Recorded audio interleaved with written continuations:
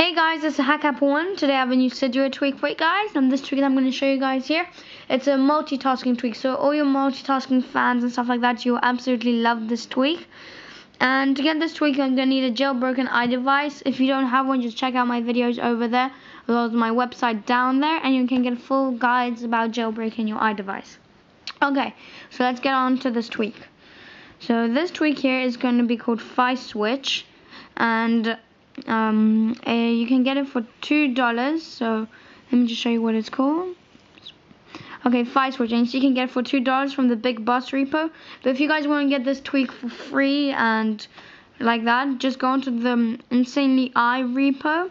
I think I have another video of it where it shows you, but if it doesn't, I'll put the repo right here where my finger is.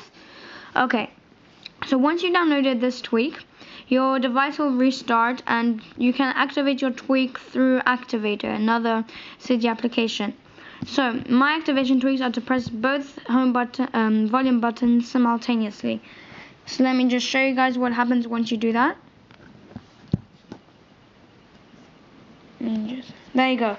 So what you have here next is the screen which you scroll up and down to choose which applications are currently open.